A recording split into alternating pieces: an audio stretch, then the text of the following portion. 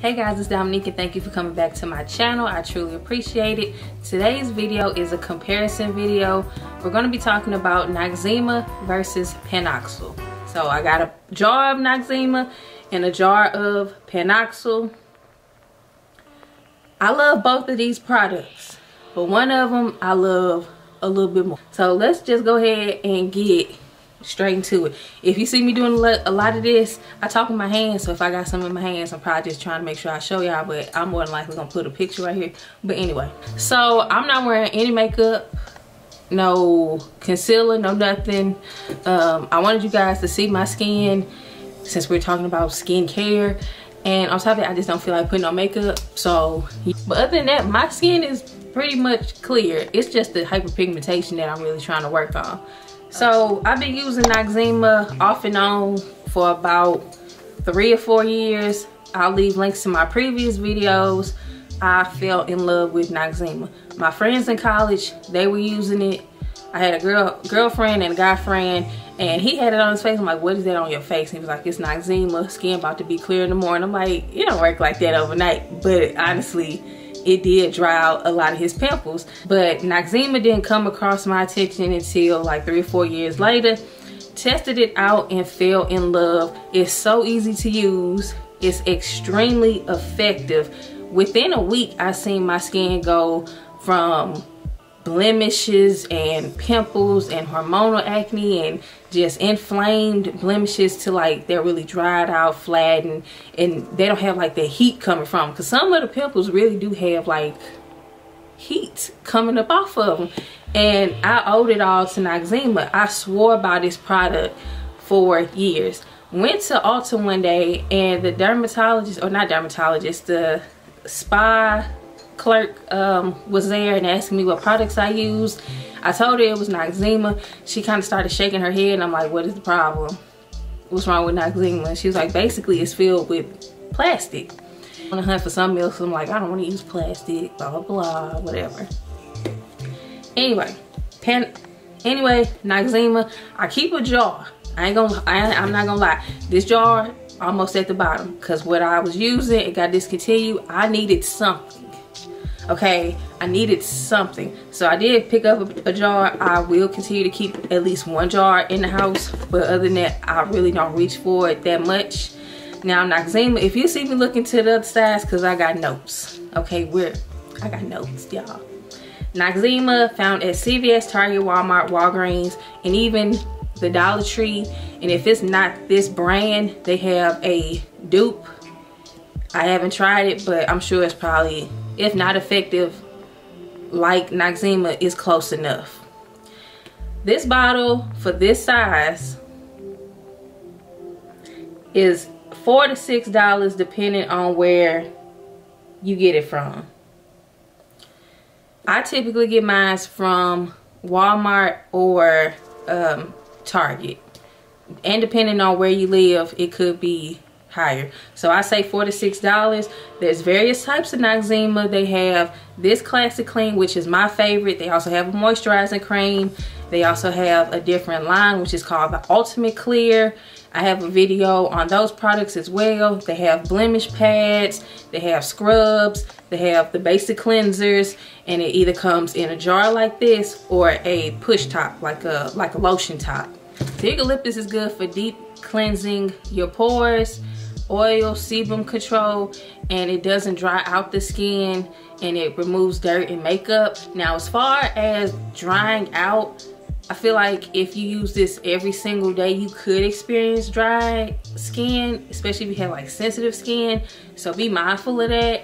Personally, I think I have slight sensitive skin, but I definitely have oily combination skin.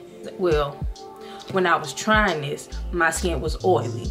Now that it's been a couple years, I feel like my skin is combination. Also, it's dermatologist tested. Also, Noxzema has, if I say this right, linseed oil, moisturizing glycerin, soybean, and some other products. Those are just the top couple products or ingredients that I wanted to share with you guys. But the main thing when people talk about Noxzema is the eucalyptus. Now, as far as actually trying and using this product, first, this again is the original Classic Clean. It's white. Come on, focus. As soon as you pop the top off of this, it's like whoosh, eucalyptus. It almost smells medicated. It's a strong scent, don't get me wrong, it is extremely strong, but one, you'll get used to it. Two, it does fade away. Three, it's not going to linger on your skin. Everywhere else you can rinse it off pretty easily, but around the eyes you kind of, you know, be a little bit more forceful. Not heavy-handed, but just a little bit more forceful. Use this with my Clarisonic brush. I had a comment on one of my videos and the girl was like, you basically rinsing it all away with the brush. Not really, because I massage this in and then I use the brush, and while I'm using the brush I might go ahead and take like a little scoop more and put it on the brush, and then, you know, use the brush all over my face and rinse. I like this stuff. I'll continue to keep a jar in my cabinet. I just feel like for emergency uses, this is that product. Next up, Panoxyl. Can be found at Target, and that's the only place I found it. Okay, I was looking for this at Walmart. I didn't see it. CVS, I didn't see it. I didn't check Walgreens. Went to Target the following day after like searching around the city for this stuff, and I found it at Target for like $10 to $13. I believe it was like $11.99 or $12.99, something like that. It's in that price range. There's some good stuff. Okay, this is my first and only container of Panoxyl, and I purchased this at Target for around $10 to $13. I don't know of any dupes. Just like Noxzema, Panoxyl has various products, only 3 to be completely specific. This is the 10% benzoyl peroxide. They also have a 4% benzoyl peroxide creamy cleanser. This is the 10% foaming cleanser, and they also have overnight blemish pads. Now, I went on the website just for more information, and apparently you can use this as an overnight mask, but it's not recommended. I have not tried this as an overnight mask. Noxzema I have used as an overnight mask. When it dries down, it's no longer wet, it's no longer messy, it's not going to get on your pillows for real. Panoxyl does dry down like extremely quickly, so I can see this as a mask, but I have not tried it personally. Back to the 4% creamy cleanser. That's geared more towards people that have sensitive skin. So if 10% is going to be too strong, make your skin red, maybe itchy, maybe inflamed, irritated somewhat, the 4% is for you. People that kind of have like tougher skin or have like that really cystic acne, go ahead and try the 10%. I personally was going to get the 4%, but then I'm like, no. This breakout that I was having, I needed to get it off my face immediately. So I got the 10% foaming cleansing benzoyl peroxide version. I like this one. I'm probably not even going to try the 4%. I'm cool with the 10%. So you can use this for your chest acne and your back acne, and pretty much as an all over acne solution.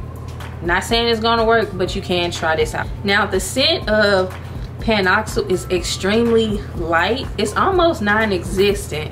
It's almost non-existent. It smells a little bit medicated. It's very light, like it's almost no scent. This is also white in color. It is not extremely liquidy, but it's more slippery, has more slip than Noxzema. It dries down extremely fast, faster than Noxzema. So what I like, 3, 2, 1. So what I like to do with Panoxyl is, because it dries down so quick when you're massaging it into your skin, I like to apply it, massage it in. Sometimes I do use my Clarisonic, but I feel like this kind of works better with just your hands, because it, like I said, it's it has slip to it. So applying this to my Clarisonic, I noticed that it just literally soaks through the bristles. So I kind of just use this with my hands. Rub it in, it dries down, get my hands wet some more, massage it in again. So benzoyl peroxide is good for fighting bacteria underneath the skin. and also it's good for decreasing excess oil, so oil control, just like Noxzema. The reason why I like Panoxyl a little bit more than Noxzema is because I feel like my skin needs those acne fighting ingredients, like actives. My skin likes active ingredients. Eucalyptus is great, it worked well, I did like it.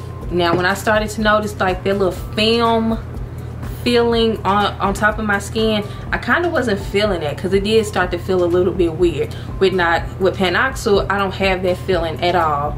Once you wash this away, there's no excess like tingling feeling. There is no tingling feeling with this at all. No sensation or anything. It just feels extremely clear. What makes sense to me is this is $13, okay? For 10% benzoyl peroxide. A lot of brands carry benzoyl peroxide products that only have like 2%, 1%, maybe 4 or 5%. But some of those are like $15. Some of them almost $20. This is $10 to $13 for 10% benzoyl peroxide, and it's extremely effective. So it just makes sense to me to go ahead and use this, purchase this, because look at my skin, okay? Couple little stress pimples, just got off my cycle. You don't see nothing. You don't see nothing. So guys, product or package comparison: Noxzema, Panoxyl, Panoxyl, Noxzema. And this is the only tube shape that this product comes in. Noxzema comes in like 2 to 3 different styles. Okay guys, so thank you for watching. I hope this helped. I know people are struggling with Maskne or whatever. Basically us, the world, we having issues with acne on the lower region of our face because of the friction of the mask. Everybody is having this issue. Everybody that I'm watching on YouTube, they're having the same problems. I was just thinking it was me, but this is my skin. I'm very happy with trying this out. It's extremely effective. I love it. So guys, thank you for watching. I hope this was informative. I hope you made it through all of this information. I hope you made it to the end of this video. Don't forget to subscribe. Don't forget to like this video. Don't forget to turn on the notification bell, and I'll see you guys in my next one.